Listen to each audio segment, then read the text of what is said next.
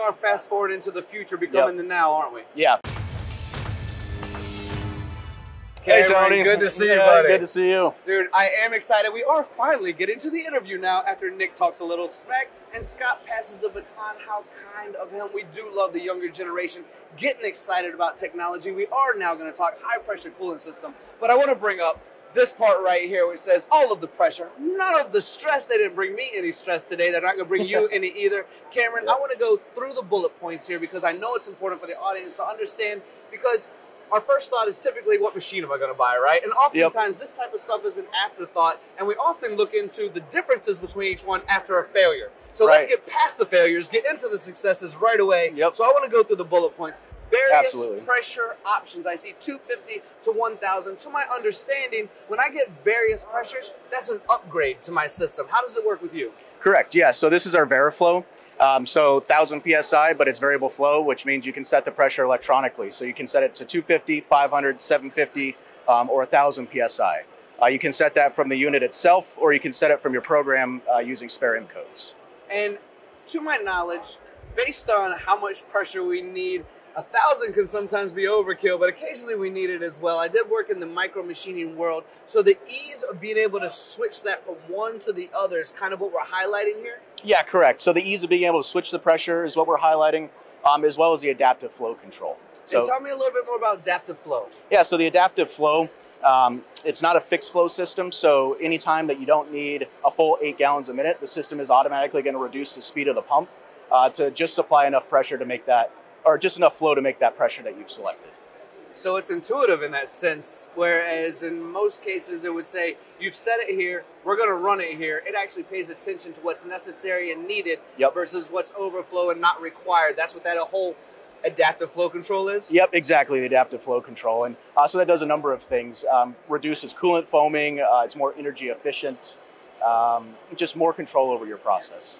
I like to have control. I'm not a control freak or anything like some people out there, but I like to have control over that process. Let's slide down to 8 GPM. First of all, what is GPM and what's the significance of the number 8? Yep, so 8 gallons a minute is what it stands for, so 8 gallons per minute.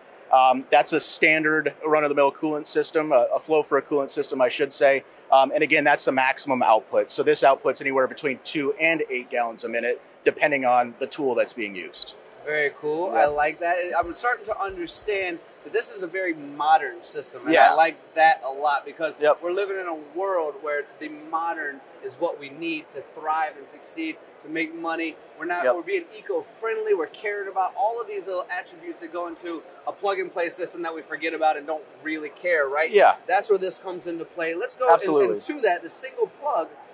That's not an everyday concept either, is it? No, so single plug interface for both power and power signals from the machine as well as alarm signals. So just a simple installation, real simple installation.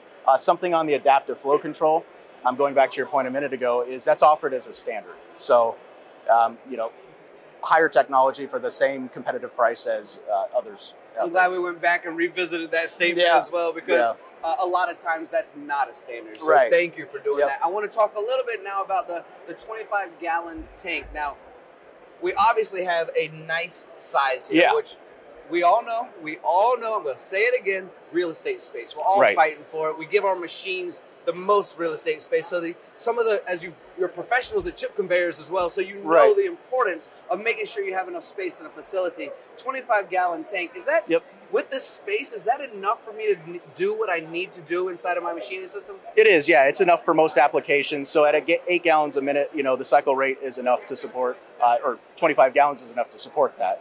That allows us to have a small compact unit with the filtration built in. Okay. Now, again, technology, IoT, connectivity. We really are fast forward into the future, becoming the now, aren't we? Yeah. Can we talk about that? Absolutely. So we're working on integrating this into our IoT ecosystem.